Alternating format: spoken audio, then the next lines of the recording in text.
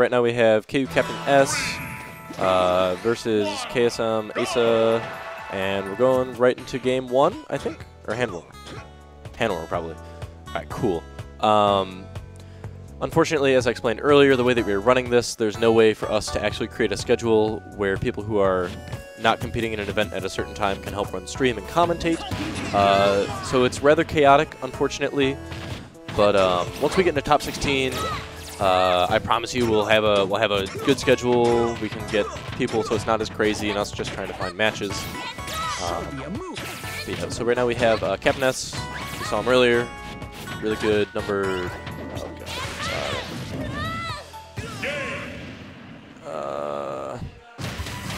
Let me see. He is number, looking at the graphic, 5 on our current PR in NORCAN. I think that's the technical in KC. But yeah, going into this match, we're going to be getting AsA playing Ness. His tried and true Ness. And there we go. Now we have the correct characters. But yeah, this matchup, I'm not really sure at all how it's going to go. I assume that Sammy's bad and just overcommits a lot off stage and gets caught by PK Thunder 2 at literally 10%. Well, so AsA up the stock.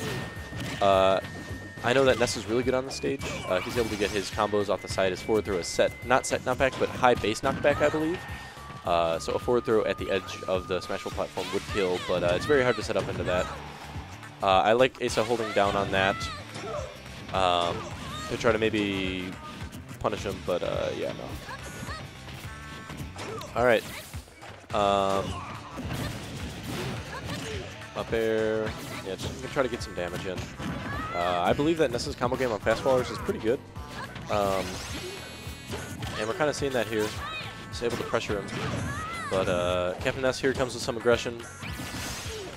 Like, he calls out the air dodger, he calls out the landing, but just barely misspaces his dash attack. Goes a little bit past him. And I know Ness has a really good air dodge. Able to get out of the combos pretty quickly, and has really good aerial drift as well. Up air knee, getting that percent, getting him some stage control. And just going to continue. Ooh, I like that reverse up air and then back air after that. Wow. And back air frame trapping with itself. Up B, up. Let's go. That was crazy. Would you like to commentate? Or? All right. That was very weird. I'm here commentating, and I look behind me, and there's just Sandville just kind of chilling. Wow. Okay. All right. That probably is not going to be a great feel for AsA. Getting a kill so early and then immediately just getting, basically getting 2-stock, to be honest. That's not a good feel. I hope he's able to. I asked him if he wanted to commentate. He literally just said nothing and then left. Please don't. Okay. Up air or back air? Yes. Okay, that was. I do not agree with that. But okay, AsA getting some damage. There you go. I'm not sure what the percents are for up air knee, but oh no. But due to the weight of and floatiness of Ness, I imagine it's kind of, it might be a little bit more strict than other characters. And with its air mobility too, I guess.